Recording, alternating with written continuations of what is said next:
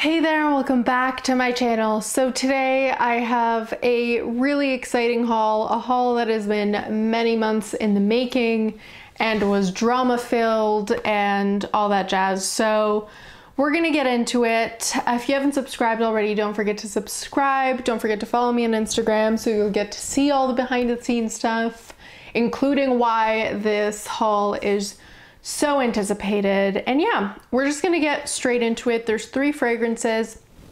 I'm gonna leave the most drama filled one for last. And what's surprising and interesting about this haul, which has never happened on my channel before, a first time occurrence, is all 3 of these are not blind buys. They're all fragrances where I have either sampled or smelled the scent prior and knew exactly pretty much what I was gonna get when I got it. So that is rare for me. As you guys will know if you've been watching my channel, I might have 1 or 2 in a haul every once in a while, but never an entire haul. So look at me learning. But yeah, this probably won't happen very often. But yeah, we're gonna get into it. I'm gonna start with the one that I actually just bought straight from Lush, and that is another one of these body sprays. You guys know I have them right here. I have like 5 or 6, I can't see already. And I recently was in a Lush store and I check, like I always do, to see if they have any scents that I haven't picked up that I'd want. And they had Big, which I love. The Big shampoo, I'd used it for years and years, you know, like on and off. And while it is a bit drying because of all the sea salt, it's nice for days where I leave my hair natural, which are few and far in between because I have wavy hair and I do use heat on it quite a bit, but it kind of has like a built-in sea salt spray vibe to it. So I love the scent of that product, and that's why I knew what this was going to smell like, even though I'd never tried the Big body spray as, you know, a product in and of itself. They are very authentic, these Lush sprays, so they always smell exactly like what product the scent is from. And I've gotten a whole bunch of them, as I say. I think I've done a video on the ones that I had a while ago. I've picked up more ever since. There was also Dirty in store, but I don't like that scent. It's just kind of like a toothpaste minty scent. It's not a fragrance that I would want to wear, so I haven't picked it up. But this one we will unlock. It just listed 4 notes: orange flower, mandarin, vanilla, and salt. I'm going to spray it on the back of my hand here because I know from experience these are very strong and they have a lot of sillage. Oh wow, and it smells exactly like the shampoo, which I love. I would say the mandarin in this is slightly stronger than in the shampoo, but with Lush products you'll find, because they're handmade, sometimes you'll get like, it obviously smells the same, but sometimes it'll smell a little bit stronger, and you know, you get to see, well, actually this one doesn't have it, but before they used to have stickers where you'd see like the photo of the person who'd made it. Now it just says their name. I guess that's a change, but yeah, it does, like, it has a little bit of that slight variance, and on my skin right now, this one is a little bit more mandarin heavy than I'm remembering the shampoo to be. But I mean, it's pretty much that. It's floral and like vibrant and fresh and definitely salty. It's got like that same, I was wondering if it would have that saltiness to it, because the Big shampoo smells salty because there's huge coarse salt throughout the entire thing. It's a very thick shampoo and it kind of exfoliates the scalp because it's such coarse salt, and I love that about it as well. It can also just fall down on your shower and it's harder to use, but I do really like it. Yeah, I love this scent. I'm definitely going to be wearing it. I can kind of already figure that it's going to be long lasting and have incredible sillage. I have a sneaking suspicion that it's going to be even nicer than some of the others with the sillage, because it just lends itself so, it's already kind of airy and not beachy, but like it's sea salt and vibrant. So I feel like it's going to be a really nice one. So yeah, that is Big by Lush. All right, so now we get to the other two, and the other two are from Fragrance By. And the first one I'm going to go with is a fragrance that I have liked in theory for many, many years. And I tried it so many years ago, like I can't even count. And I would try it in store in Sephora, and then I never picked it up. And I'm pretty sure this is the one I liked. So I have tried it before, and I'm pretty sure this is it. This is Stella by Stella McCartney. I believe it's discontinued now. I might be wrong, but I believe it is, because I haven't seen it in Sephora in ages.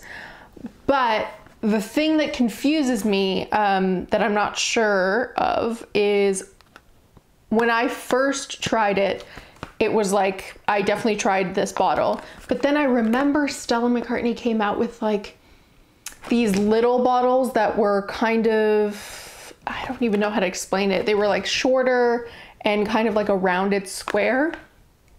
And that's the one I remember trying so often in Sephora when it'd come out.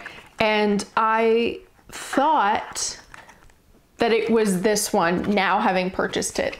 I might be wrong. I really should have looked into that. But regardless, I saw this one, and I've been wanting to get Stella by Stella McCartney to try it out and see if that's what I was actually in love with, or if this is just another one of her fragrances.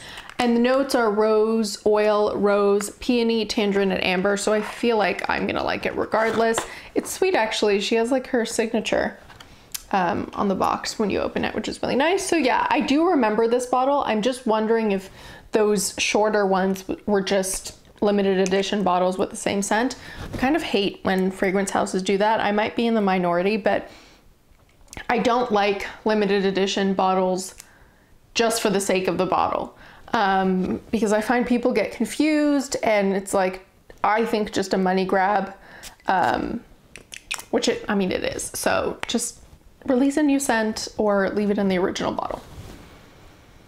Yeah, okay. It's definitely, let me spray a little bit more. I feel like Big is so strong of a scent. Okay, I definitely think it's possible that this is that scent that I liked. This is a really like musky rose, and I know musk isn't in the notes, but it lends itself to being already slightly powdery, which I love. It's reminding me a little bit of one of the Nirvanas, and not even the rose. Like, I feel like it's reminding me a little bit of Nirvana Black by Elizabeth and James. Yeah, I don't know why, but it's reminding me of Nirvana Black by Elizabeth and James. And specifically, even more specifically, the dry shampoo. Because it's like, it's got that powderiness or that muskiness to it. Very rosy, kind of rose peony, and yeah, it smells very much like that, actually. The white or the black. Now I'm confusing them because I have pretty much all of the Elizabeth and James dry shampoos, so I'm wondering if it's the white or the black, but it reminds me of that. It is nice. I'm definitely gonna wear it. I love this scent because I love the way it smells in my hair when I use those dry shampoos, and they're like beast mode in terms of the volume that they give. And I think they're discontinued now too, because I got them on clearance ages ago, and I just go through them so slowly because I rarely use them, and they have a very strong white cast, but they work incredibly well, and they have a lot of volume to them. All that to say is this smells very similar to that because it's kind of musky, and it's really, really reminding me of it. So I do like it. I have to look up and see if this is the one that I did actually like and just came in different packaging, but I'm glad to have picked it up, and it was very inexpensive, actually. And then finally we get to the last one. So the fragrance in question that has all this drama surrounding it, where I was so excited, is Lune Feline by Ateliers. So this, my God, you guys probably know the story, but if you don't know, this is a short recap. Months ago, I was going to get my first Atelier des Arts, and I decided it was going to be Lune Feline because I got in sample, and I'd fallen in love with it because of that sample. And this wasn't the one I was going to get originally, but because of that sample, I completely changed my mind. It's a vanilla, like cardamom, cinnamon fragrance. Based on the notes, I wouldn't have gone this way because it's got cardamom, cinnamon, pink pepper, ambergris, woodsy notes, stearic, cedar, green notes, vanilla, Peru balsam, and musk. And there were definitely others that spoke to me more, but the sample convinced me. Totally fell in love. And I put it in my cart with a bunch of other fragrances. And then when I went to order, I thought I'd ordered, but I'd accidentally removed it from my cart. And then it was, you know, it didn't arrive and I was really confused, but then I saw it was my own fault and it was sold out for ages. And I'd started my no buy this year, and I promised myself this was gonna be the fragrance that if I was gonna cheat, I would cheat on. Now we can see that I've obviously cheated way more times than this. Regardless, I kept an eye out and I saw it was for sale. I mean, by the time this video goes up, it will have been several weeks because I have so many hauls to be uploaded, but I saw it was online. I was so excited. I ordered it in, you know, at the same time as this, and I'd gotten big, you know, around the same day, and I was so excited, and then it did not arrive. Like it said delivered, it did not arrive. I thought it was stolen. I thought it was lost. Long story short, the driver, I posted about it everywhere because I was heartbroken, and I'm like, this is like cursed. Like this cannot arrive to me. And in those 2 days between, you know, order and delivery, I'd used my entire sample because I'm like, now I don't need to ration it. I'm just going to enjoy it. So I had like maybe 2 sprays, maybe 1 spray left in that sample. So anyways, the driver thankfully had just lost it himself and found it and delivered it later that day.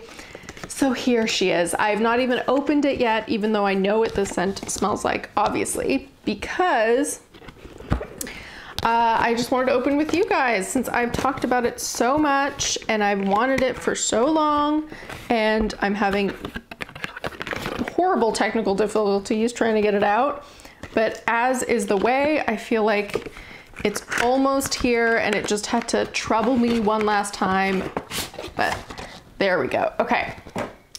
The box is beautiful. This isn't actually my first Atelier des Arts because I ended up getting another one a couple months ago when I found out that this one left my cart. Oh my God, this is so hard to open. Okay. But I know I'm gonna like this one more than the other fragrance I have from this house because it's not a blind buy. And here she is finally. What a stunner with all her gold flecks. She's a beauty. Okay, so let's spray. I mean, I know what she's gonna smell like, but let's spray together. Wow, I love this fragrance. It is very quickly, and I don't wanna make this claim yet, but I'd always said that Dior Addict is my favorite vanilla, because I'm not a vanilla person, but I'm trying to be, or at least more of a vanilla person. Because if I'm gonna like a vanilla, I like a stronger one, like a bourbon one or a rich one with a spicy one. Like or a very, very sweet kind of like, I don't know, almost like plasticky vanilla cake thing. It's that middle ground I have a hard time with. It's hard to explain.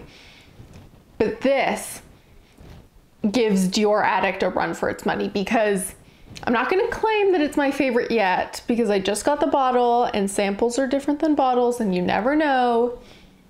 But I love this fragrance. I absolutely love this fragrance. I feel like it's not a safe blind buy because I don't think any Atelier des Arts is a safe blind buy, to be quite honest. Not just because of the price, because there's many expensive fragrances that I feel like are safe, and vice versa, cheaper fragrances that I think aren't safe blind buys. but these are just hard to place with the notes, I find, and they're divisive. Just like Amouage. I don't think Amouage is a safe blind buy either. And neither of my two Amouages were blind buys, were they? Oh no, one was and one wasn't. The same with Ateliers. One was and one wasn't. And honestly, the one I blind bought in both cases was the worst one. So I just feel like with those houses, you do have to sample or get a decant because you just never know. But in my case, I'm so glad I sampled this, and I'm so glad that she's finally in my collection. And because of that, I mean, if I were to put them in order, I would say 100% Lune Feline in number 1 place. I would put Big in number 2, and I would put Stella in 3rd place. She's nice, but she really does smell like those dry shampoos, so it's kind of throwing me off a little bit. So yeah, I hope you guys enjoyed this video. As always, don't forget to like, comment, and subscribe, and I'll see you next time. Bye!